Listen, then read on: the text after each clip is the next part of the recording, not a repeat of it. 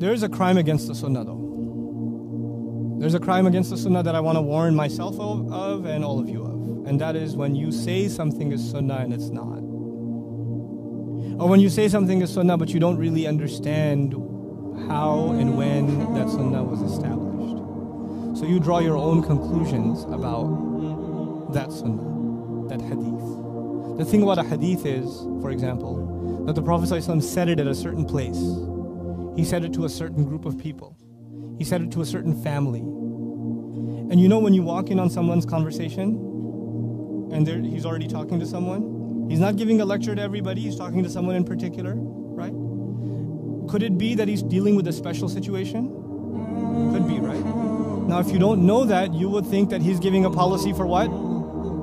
Everyone. So you have to know background. You have to know context for the Sunnah. You can't just read the translation of a hadith and say, I know what that means. I know how to apply it. Because that's also unfair to the Sunnah of the Prophet ﷺ. It's unfair to not know how it was applied, how it was meant, you know? And so this is actually a big danger because people will make you feel guilty you're not following Sunnah. You're not following what it says right here in Bukhari, right here. But when you ask the question, when was this said? Who was this said to? How was it understood? How was it acted on? What are the other subject matters on this same hadith? How do you do it? You know, when I got into this subject, I noticed I don't go on Facebook and Twitter or whatever. I'll just post something beneficial or something, or my team will do it. I don't have time for social media personally. They do a good job, alhamdulillah. I think. I don't know. You know. But so once in a while, they'll send me some things that people ask, and people say, how come you never talk about hadith? I get a lot of that. Why do you only talk about Quran? You know why I do that? Because I love the Sunnah so much that I'm scared to talk about it, something that I don't fully grasp. When I have a question about a hadith, I literally fly. I'll take a flight to a muhaddith and sit with them and ask them. Because I want to understand it properly. Because it's happened too many times in my own life. When I was learning about Islam, I learned about a hadith, and I sat in a halaqah and somebody explained it to me, and I thought I knew what it meant, and later on I found out that was completely wrong.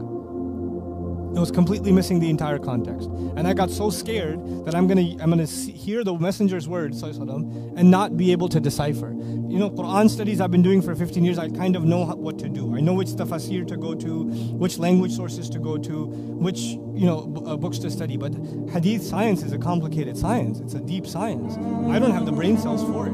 But there are some people I know that do, alhamdulillah. So I need to take advantage of them. And I do this out of awe and out of appreciation of the people who, they've dedicated 40 years to studying just hadith. That's no small task. And they sit there, and then there are people who've maybe got a copy of, they don't even have a copy of it, they have a Google version of the books of hadith, and now they're ready to own the Sunnah of the Prophet ﷺ. And they compare themselves to these ulama. It's so silly.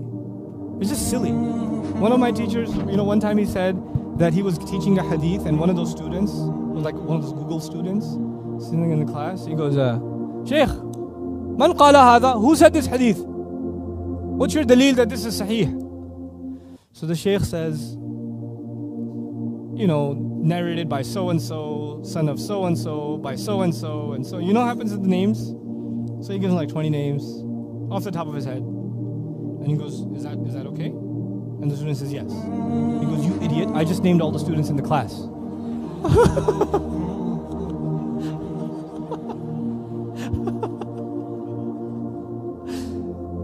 People want to feel like I got the authentic daleel. You don't know what you're talking about. You don't know. It's so hard for people to accept what they don't know. It's so hard.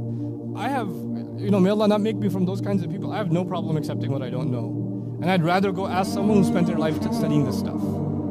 And I'd much more seriously take their opinion and their research and ask them hard questions too than just do Google searches myself.